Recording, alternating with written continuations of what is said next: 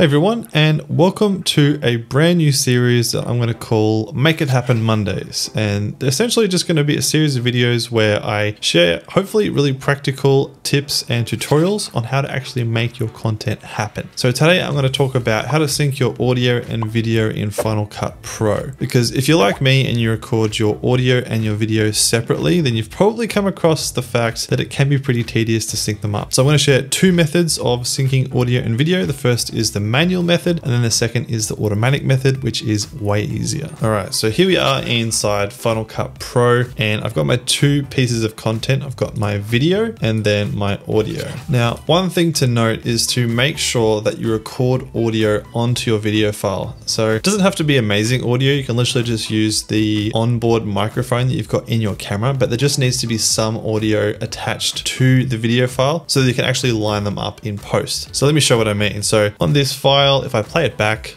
plays, having the big screens, being able to work in whatever environment. That's got my onboard camera microphone audio recorded, and it's really low quality. It's not ideal. But then I've got my high quality audio recorded with my Rode Pod mic.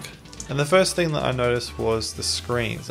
And you can hear that's just way higher quality. So the first method is the manual method. So if I click on my video clip and my audio clip, holding down Command to select them both, I can then just drag and drop them into my timeline. And if I zoom out, I can see I've got both the clips in my timeline. All I have to do is drag my audio clip underneath my video clip. And then if I zoom back in, you can see they're roughly aligned with these waveforms. You can see that the two are roughly synced. But if I play it back, it's going to sound quite out of sync.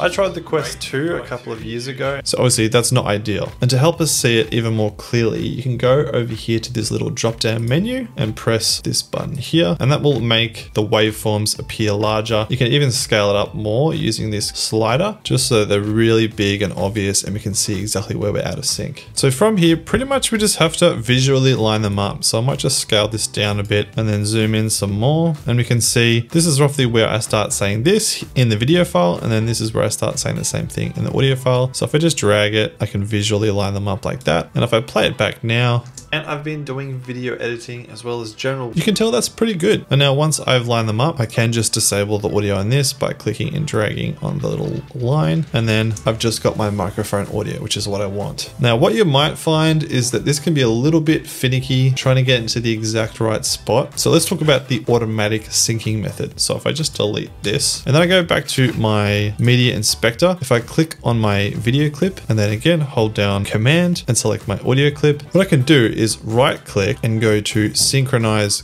clips. And the keyboard shortcut is Option Command G, and then this little pop-up will appear. And all you have to do is select use audio for synchronization. And it's essentially just going to analyze the audio from your video file and then the audio from your audio file and sync them up automatically. Essentially like what we just did manually, but much faster. There is also an option here to disable audio components on AV clips. And what this means is that once the two clips are synced, it's going to disable the audio on my video file, which is what I want. So I'm going to select that, and then I literally just have to click OK. Give it a second to synchronize, and another clip will appear in your media inspector called synchronize clip. And you can tell it's a synchronized clip because it's got this little link icon up in the top left corner. And all I have to do now is just treat it like a normal clip. Just click on it, drag it into my timeline, and if I play it back, hype around the Apple Vision Pro, it's got the high quality microphone audio. If you do want to later go in and edit the original video audio, you can just double click on the synchronized clip and this will pop open the two original files. And then if you want to go back to your original timeline, just hit this little back icon here and this is back in the original timeline. So there you have it. If you're interested in more advice and tips on how to improve your content quality, then make sure you subscribe to my newsletter, Create Better. There's a link in the description. Other than that, if you're interested in my entire editing workflow in Final Cut Pro, then check out this video right here.